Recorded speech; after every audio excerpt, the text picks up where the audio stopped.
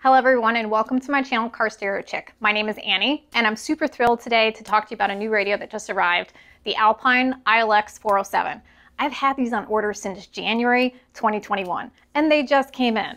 This is the first week in August 2021.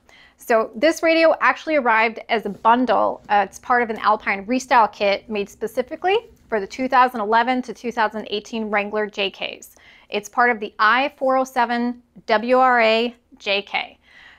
Now this kit comes with everything that you need for the installation, including your mounting kit, your wiring harness, your antenna adapter, your Maestro module. It even comes with a SAT1 antenna adapter, although it doesn't come with the SXT300 tuner.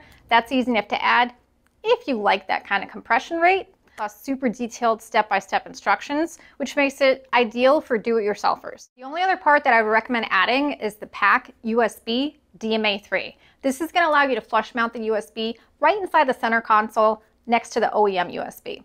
Although there are third-party adapters out there designed to retain the stock USB with an aftermarket radio, I don't recommend them. That's because the factory USB is 2.0. It's slow speed. It's not going to work with Android Auto, and it's going to be a little finicky with Apple CarPlay. So come join me while I get this radio unboxed, wired up, and we'll see what it's all about.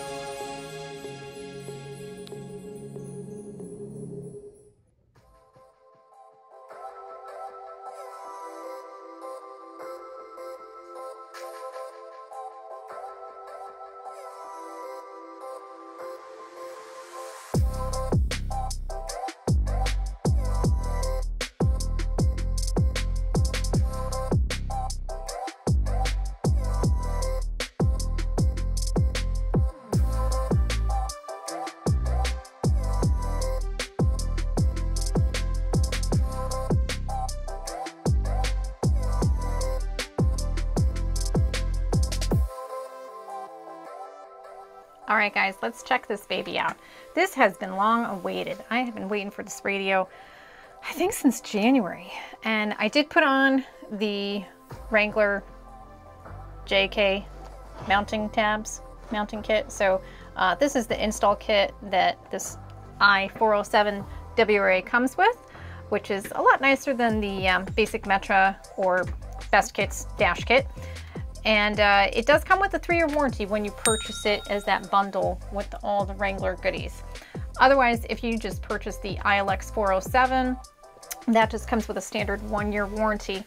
And I just want to tell you all about this radio. So it's a totally different operating system compared to the 650. It's kind of built on the same platform, and it appears to be built in the same facility. So this one is also made in Korea. The backside really looks exactly like the iLX W650 with a few extra features such as the Maestro compatibility. So that's one of the really big differences between the 650 and the 407. So this model is Maestro compatible. So if you do have one of these newer vehicles where you're going to need a Maestro to retain certain vehicle features, then you are going to want to get this guy because it's iDatalink compatible and will retain certain functions like park assist, which you might need.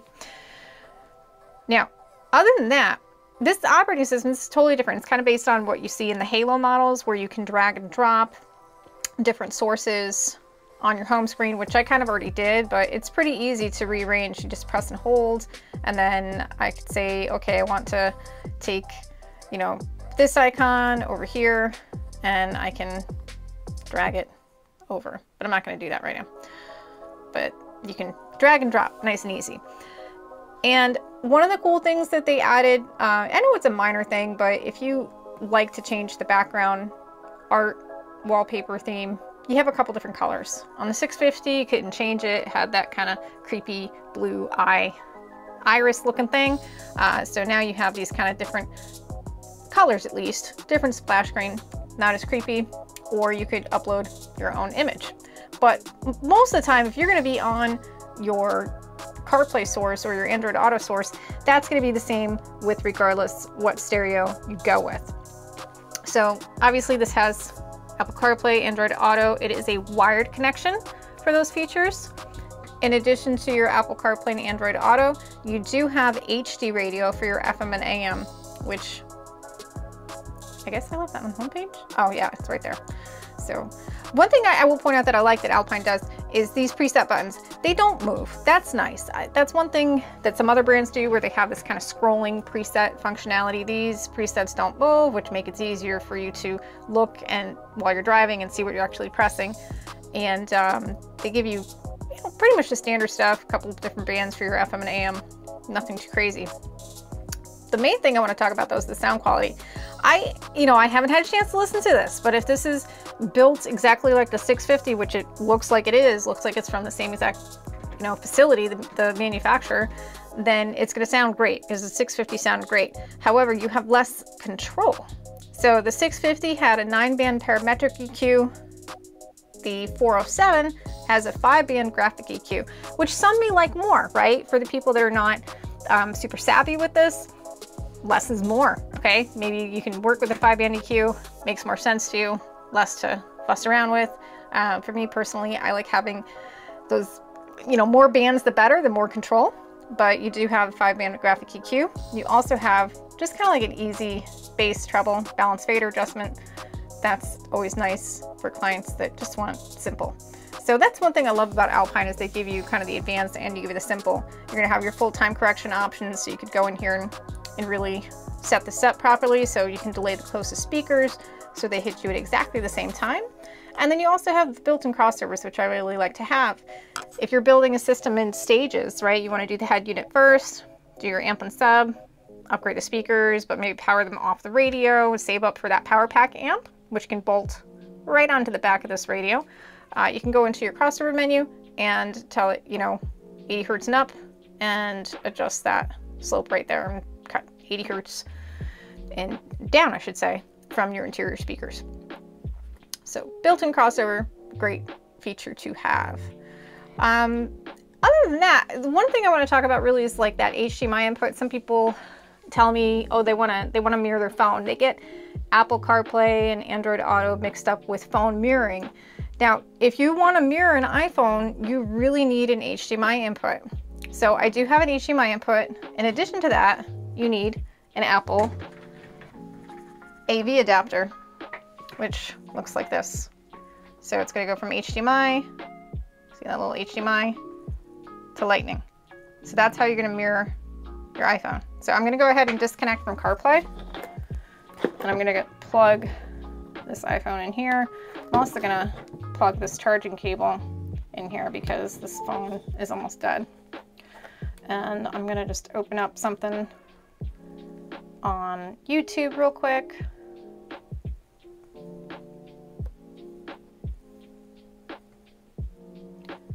Let's throw something on.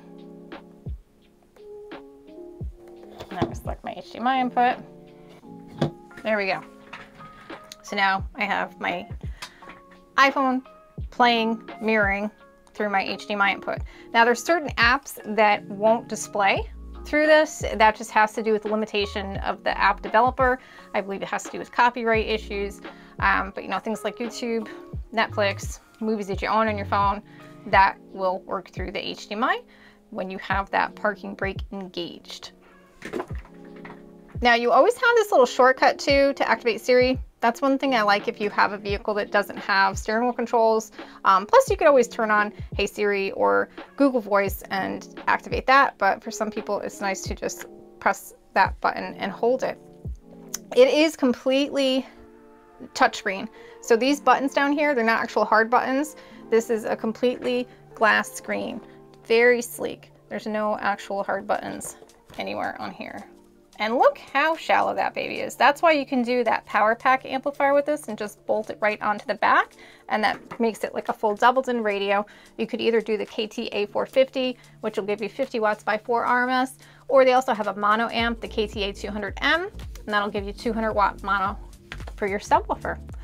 So I think this is a really cool head unit. I think this is gonna be a big hit.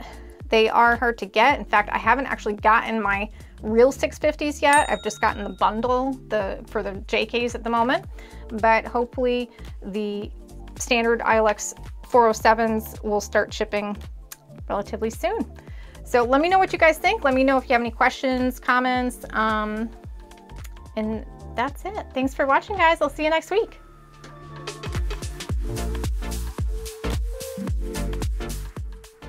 If you enjoyed this video, please help me grow my channel by pressing that like and subscribe button.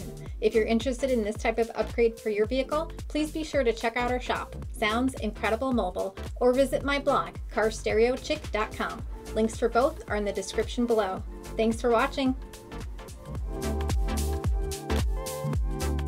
Now this kit comes with everything you need for the installation, including your mounting harness. Blah! Okay. This bundle was made specifically for 2000, oh, blah, blah. Cut. So come join me while I get this radio unboxed, wired up, and we see what it's all about. Perfect. Thanks.